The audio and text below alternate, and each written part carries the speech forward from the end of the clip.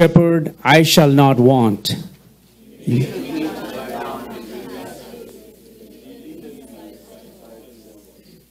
He restoreth my soul. He leadeth me in the paths of righteousness for his name's sake. I walk through the valley of the shadow of death. I will fear no evil. Thou preparest a table before me in the presence of mine enemies. Thou anointest my head with oil. My cup runneth over. Surely goodness and mercy follow all days of my life, and I will dwell in the house of the Lord forever. Please be seated.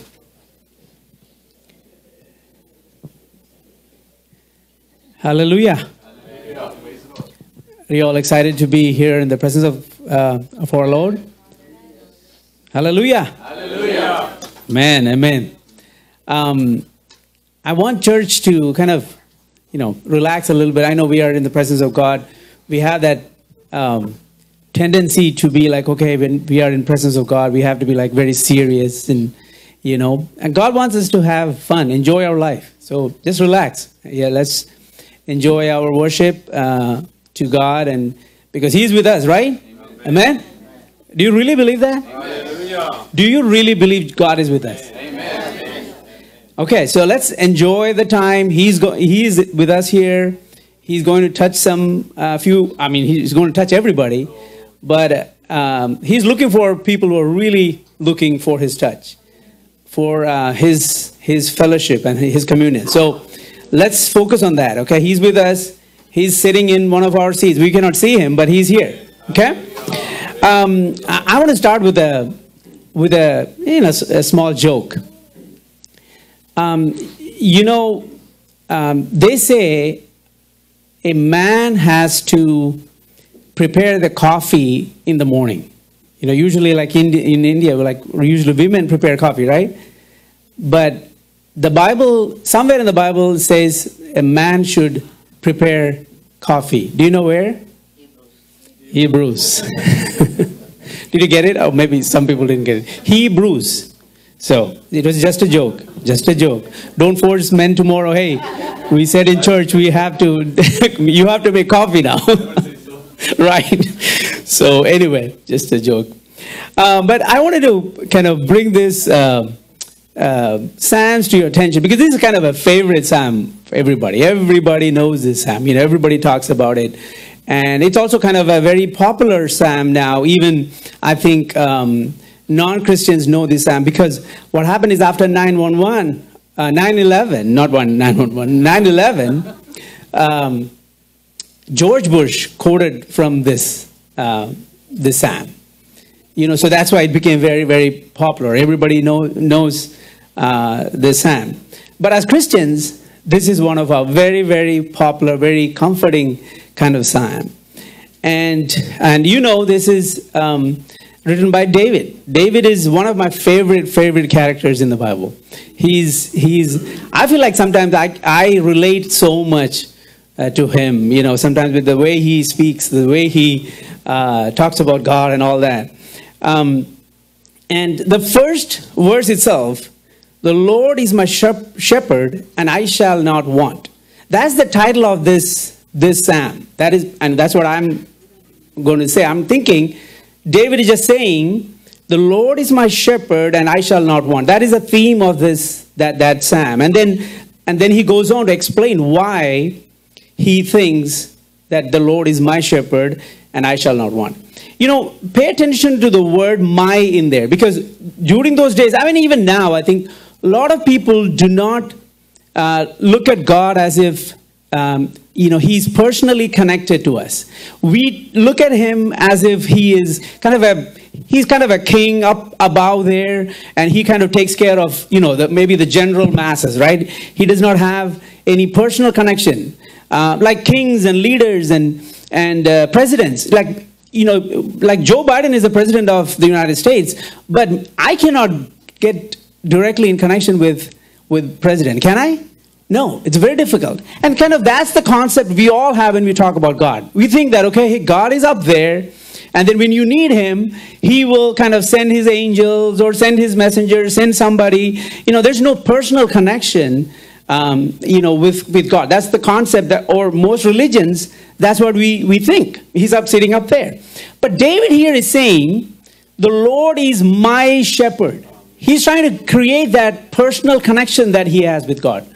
He's not saying that, hey, the Lord is everybody's shepherd. Of course it is, but he's talking about his own direct connection with God. And that's what, I really was touched that this morning. I'm like, wow, this is what we should all be thinking every time about God.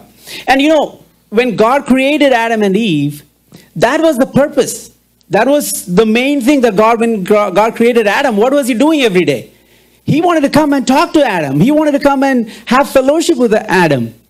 But, as any dear friend, what happens when he did not obey God and when he disobeyed God, God separated himself from him. Because, he was upset with Adam that he did not trust him when he told him, do not do this. Hey, this is not good for you. He didn't trust God at that time. And, he listened to, the serpent's ideas and Eve's ideas, and then he went with it. And God was upset. And so from then on, God has been looking for people to have that direct connection. And so David, like you see in David's life, you see he had a very, very strong personal connection with God. Here he's talking about his own experience. I mean, usually when we talk about like big people or the connections that we have with our, maybe influential people, we don't talk about that he's my shepherd. Like, hey, he's a leader, he will take, but he is saying this because he has personal experience as a shepherd, right? Because before he became king, he was what? He was a shepherd. And that is what his experience is. And so he's saying that just like when I took care of my flock, God is my shepherd. Okay, before we go into the details of this, in this passage, in this psalm, there are 7 things that I wanted to kind of touch on. The first thing is verse 1 is, he knows me personally. Second one is, he provides for me. Third one is, he restores me in verse 3. And in the second part of verse 3, he guides me. And then in verse 4, he protects me. And then in second part of verse 4, he comforts me. And then in conclusion, he says, he exalts me. So there are 7 things. Knows me, he provides for me, restores me, guides me, and protects me, comforts me, and exalts me. See, when David was a shepherd boy, he had to face so many difficulties and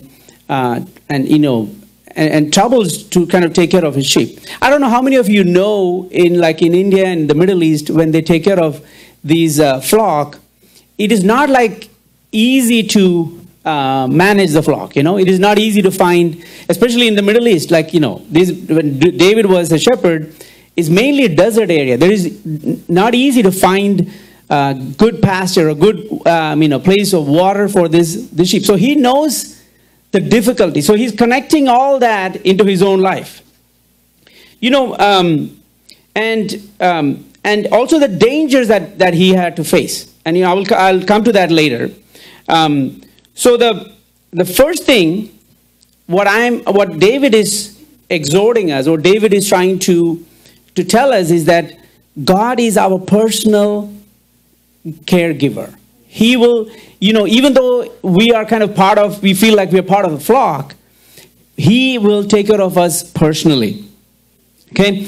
And then the second one in verse 2, he says, he maketh me to lie down in green pastures, and he leadeth me beside still waters, he restoreth my soul. So one of the things that, I was thinking lately is, I'm living by myself here, right? My family is there. And so sometimes it's difficult to really decide on really what to even eat, right? Because, there's so much food available, but you don't even know like what is really good for you, or you know, which place to go and eat. And sometimes, you know, you debate on salads or, you know, burgers or, you know, things like that. So one thought that came to my mind this morning is, like a shepherd, you know, the shepherd knows what the sheep really needs, right? What food, what, you know, which pasture and if you're a good shepherd, you are always out there and you know the areas that is like, you know, seasonally comes green and, you know. So the same way, I'm thinking our God, even in minute things like, you know, what food to eat, you know, he will guide us and he will lead us. I mean, sometimes I think, but we never think like that, right? We think that, okay, hey, that's not why should he worry about that, right? But I thought this mind today, like, hey, if he is my shepherd, he knows what I should be eating.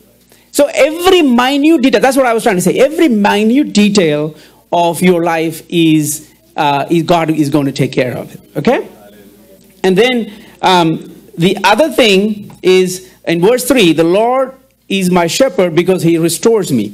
I want you to turn to another passage in the Bible, 1 Samuel chapter 17, verses 26 to 37. Somebody, if you can help me read that verse, those verses. 1 Samuel chapter 17, verses 26 to 37. Then David spoke to the men who stood by him, saying, "What shall be done for the man who kills this Philistine and takes away the reproach from Israel? For who is this uncircumcised Philistine, that he should defy the armies of the living God?" Keep going. And the people answered him in this manner, saying, "So shall it be done for the man who kills him." Now Eliab, the oldest brother, heard when he spoke to the men, and Eliab's anger was aroused against David, and he said, "Why did you come down here? And with whom have you left those few sheep in the wilderness? I know your pride and insolence of your heart, for you have come down to see the battle." And David said, "What have I done now? Is there not a cause?" Then he turned from him towards another and said the same thing. And these people answered him as the first one did. Keep going till 37. Now when the words which David spoke were heard, they reproached him to Saul and sent for him. And David said to Saul, "Let no man's heart fail because of him. Your servant will go and fight with the Philistines." And Saul said to David, "You are not able to go against this Philistine, fight with him, for you are a youth, and he a man of war from his youth."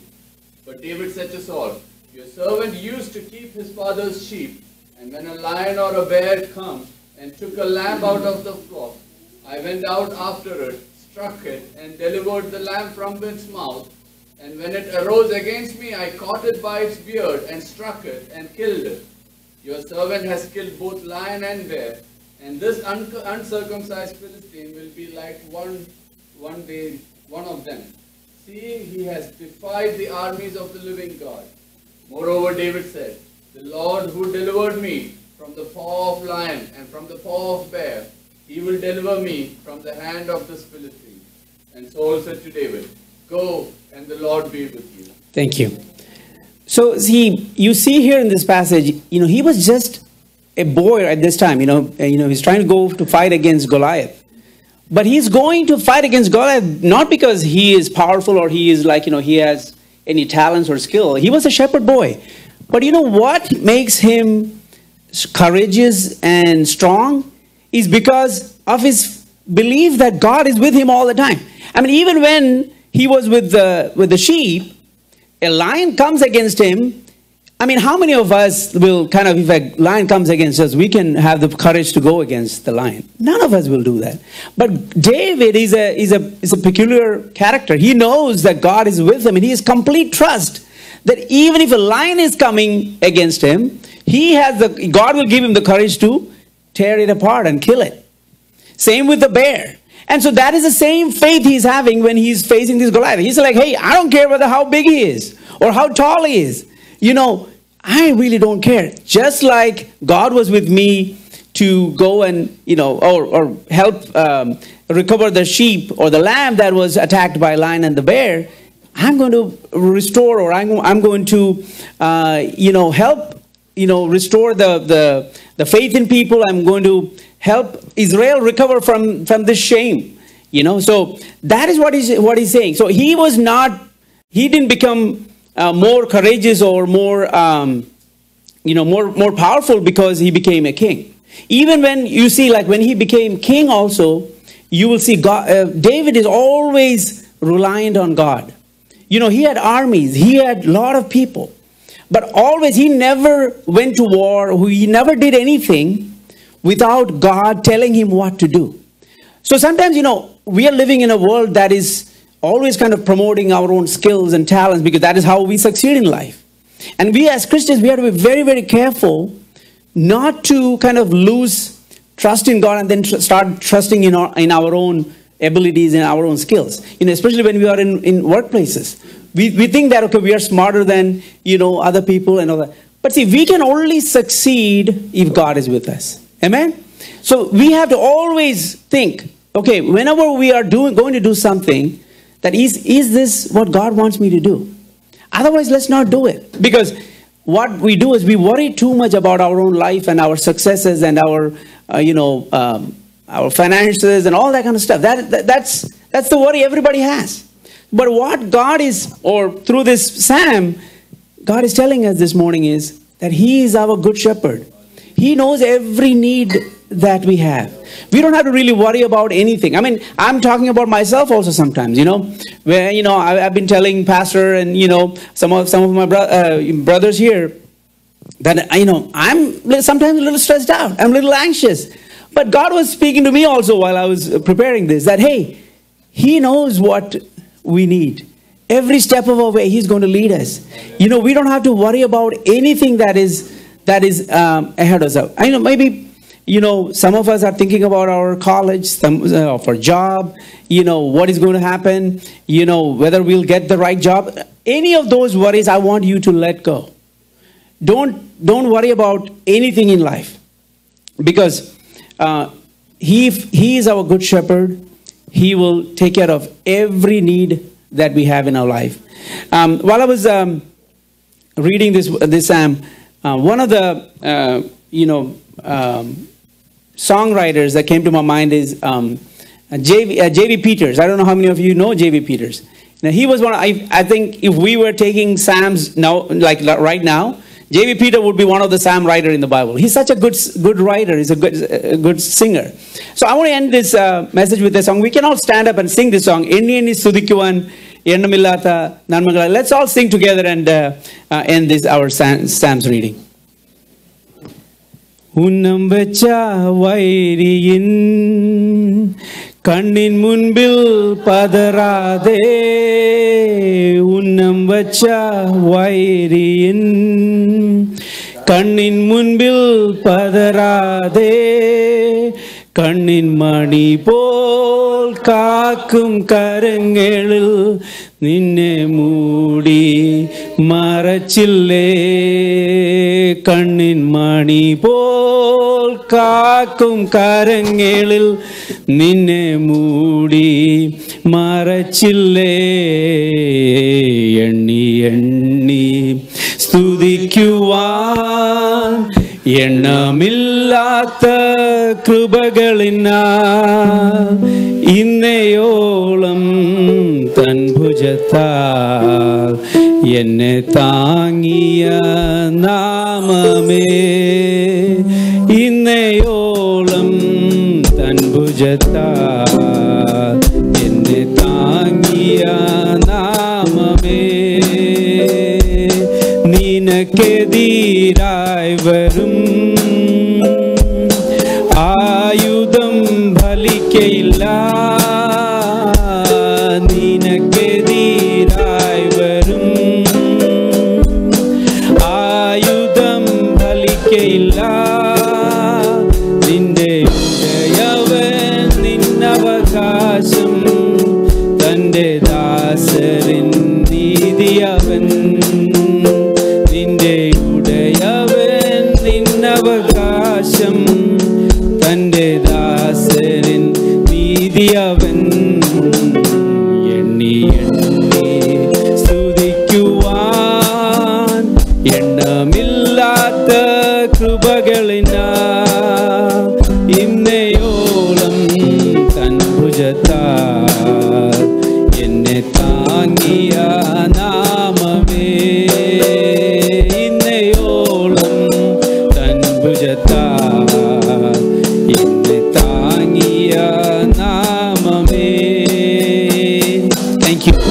much. And may God bless us and keep us under his care. And may God bless us with his words.